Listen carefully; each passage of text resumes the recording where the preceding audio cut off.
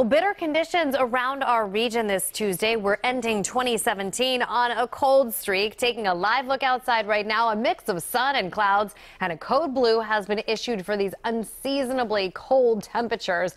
Let's go to Meg McNamara in the First Warning Weather Center tracking these temperatures. Meg? Hi, Jess. Yes, well, we are certainly wrapping up 2017 with below average temperatures. Normal highs for this time of year in the low 40s, not the case. Baltimore, we are checking in 34 degrees right now. It does look like a couple degrees warmer than that for folks in Annapolis.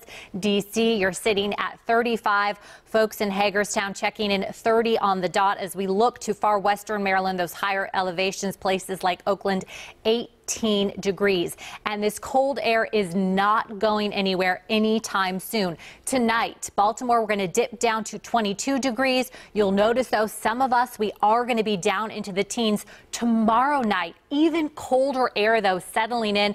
Baltimore, we are going to cool down, it looks like, into the teens, the low teens, in fact. So, yes, this bitter, frigid air sticking around as even colder conditions are going to drop down from the north. I'll take a look at the numbers and exactly what we can expect. I also have a chance for snow in the forecast, so that's coming up in just a bit. Jess? All right, Meg, thank you. In preparation for wind and below freezing temperatures, Baltimore officials declare a hypothermia alert.